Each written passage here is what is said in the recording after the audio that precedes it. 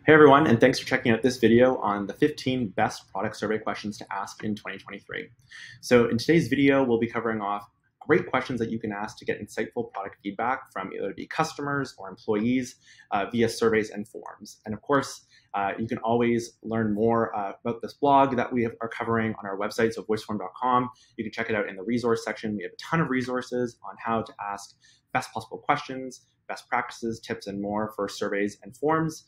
And then, of course, you can always check out more about VoiceForm as well there too.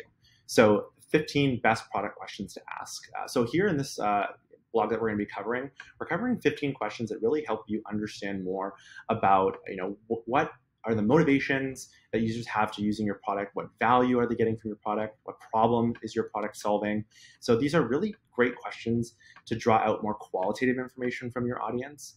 And so from here, we kind of position these questions as a great way to, in a very targeted way, draw out the best qualitative insight possible from your audience. So let's dive in and get started on these 15 questions. So the first, how often do you use your product? So again, really just starting to understand more about the habits and behaviors behind why people are using your product, what they're using it for, and how often.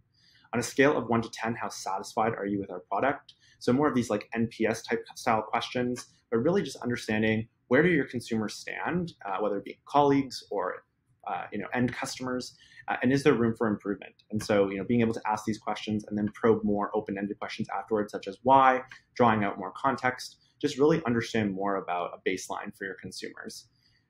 Have they tried similar products before? These are great questions to hear firsthand from your audience, how they view your product in comparison to others in market. So a lot of product teams will have their assumptions as to what they view the competitive landscape to be, but sometimes it's just great to let your end users actually tell that to yourselves and how they actually view you in comparison to others and who your competition actually even is.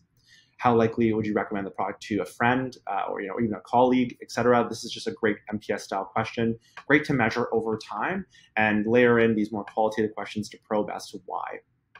Does our product help you achieve your goals? So again, learn more about why users are ultimately using your product and what value they're getting from it, as that will help you shape a lot of things related to your roadmap, who your ideal customer type is, or customer profile type is, and again, just learning more context behind your users, again, in a really meaningful way. How easy is it to use the product? So again, how are you making it really frictionless for people to try it, drive to value, and even grow within, how they use the product within their organization. So learning more about what you can do better, from onboarding to free trials or free tiers, and then also, more about resources and tools to help people get the best out of your product, whether it be templates or resource guides, things like that. What do you like about or dislike about our product, or what features do you like best? These kind of questions are fantastic for really just, again, drawing more of a baseline as to where consumers stand with your product and what areas should you really be focusing on within your roadmaps. Are there any features you wish to be included? Really, again, this is just driving more to understand about what value your product actually serves to customers, and what more you can be doing to make it really sticky and engaging for consumers to return to your product time and time again. If our product was no longer available, how would you feel? This is really great in being able to differentiate what parts of your product are nice to have versus absolutely business essential. And these are great questions to start driving out, or really starting to uncover what is the biggest value driver for your product.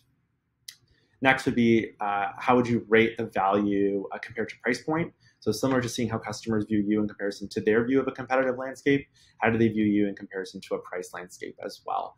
Maybe there's room for you to grow, room for you to change your product construct to, ultimately maybe raise your price or change the pricing style, whether it be a volume-based pricing model or some sort of other flexible pricing type.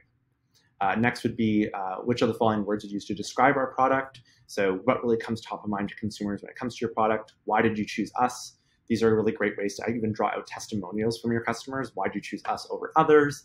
Ultimately, what was your buying process like? And that ultimately might be great questions that will help influence other teams that you work with, whether it be sales or CS. Any other thoughts or feedback you provide with us is also a great one. So layering in these open-ended question types are just fantastic when it comes to learning a little bit more about things that you typically wouldn't see in concrete quantitative data, giving your consumers more options to respond. So those are 15 of the best product survey question types to ask this year. If you have any more questions or want to get to know VoiceForm a little bit more, check out our website at voiceform.com.